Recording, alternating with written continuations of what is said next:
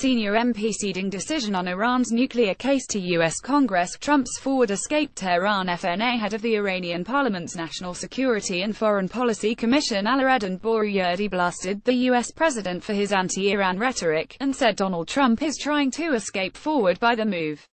President Trump is in fact escaping forward, which indicates his desperate last resort on leveling further attacks on Iran, Bouruyerdi said on Saturday.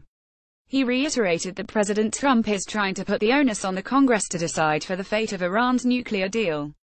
If the U.S. cancels the nuclear deal, this equals to ripping it up, in which case, Iran will have no other choice but to set fire to the agreement, Bouruyerdi added, adding that the U.S. Congress is now facing a critical historic test in terms of its final decision on the fate of the nuclear deal. Today, Iran is far more advanced in nuclear technology than it used to be before the signing of the nuclear deal, Bouruyerdi said. If it is decided that Iran should go back to advancing its peaceful nuclear program without the deal's limitations, it will do so with a quicker pace. Apart from his refusal to certify the JCPOA, Trump also warned in his strategic review of U.S. policy on Iran that he might ultimately terminate the deal, in defiance of other world powers and undermining a landmark victory of multilateral diplomacy.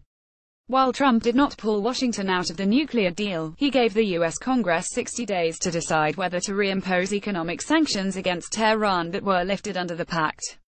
Reimposing sanctions would put the U.S. at odds with other signatories to the accord and the European Union. Iran's foreign ministry said earlier on Friday that Tehran had a very broad range of options for any breach of the JCPOA and would end all its commitments in this regard if deemed necessary.